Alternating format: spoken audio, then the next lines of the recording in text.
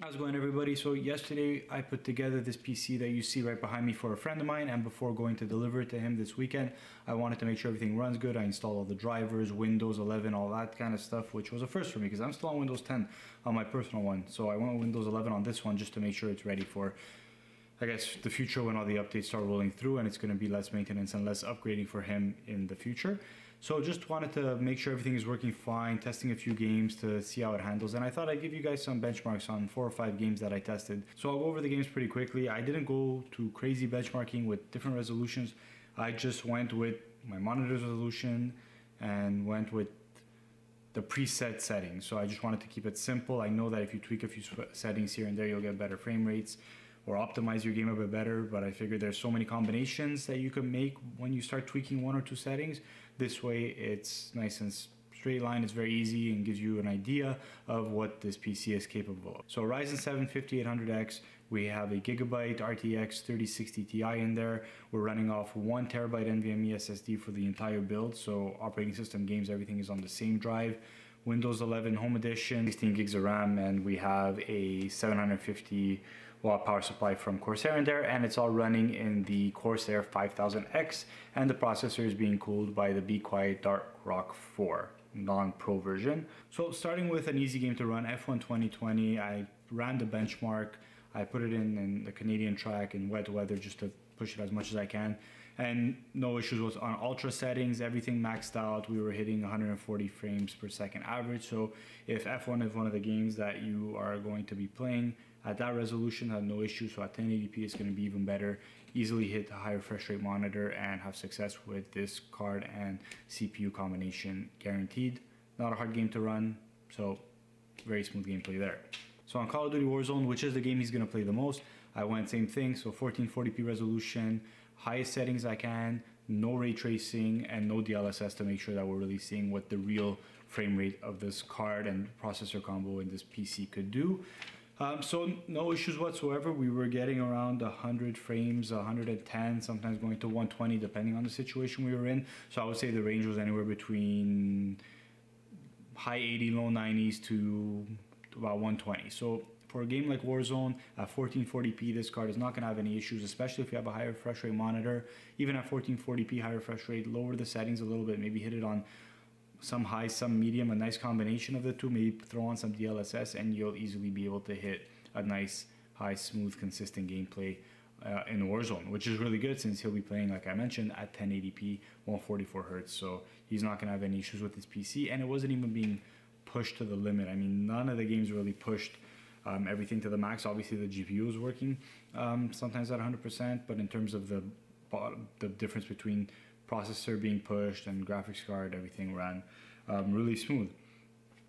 And then on Doom Eternal, I mean, this is also a very easy game to run, and on Ultra Nightmare settings, everything maxed out, we were getting about 130 frames per second, so absolutely no issues whatsoever. Doom is a really fun game. If you guys haven't tried it, I recommend it. It is phenomenal, both of them, the one in 2016 and Doom Eternal. Fantastic game, and no problem, ran really smooth. Super high frame rate, super smooth, even at the Ultra Nightmare settings, so everything is good. Max it out as much as you want. Plus it's a single player game, so max it out as much as you want. Get the highest graphical fidelity you can, and you'll still get really high frames per second for sure.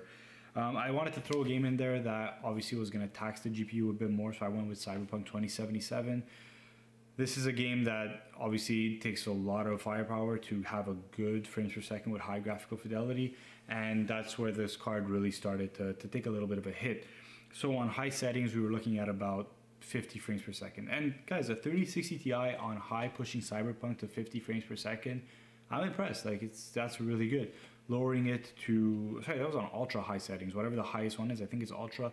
It was 50 frames per second. Then I went down to high. We were getting about the high 50s, low 60s. So if you want that 60 FPS, you could go high settings, maybe tweak a few things, put on some DLSS, no problem. But if you don't want DLSS turned on, medium settings, consistently over 60, even 70 FPS. So for a game like Cyberpunk to be able to run this smoothly on a 3060 Ti on 1440p, I'm very impressed. Now, I didn't test other more popular games because honestly, I know that a lot of people like to throw in like Counter-Strike and Valorant and Rainbow Six just to really see what their card could do. you have a 5800X and you have a 3060 Ti, if you're looking for performance on CSGO, Valorant, Rainbow Six, Siege, you're gonna hit high frames. Don't worry, you're not gonna have any issues whatsoever.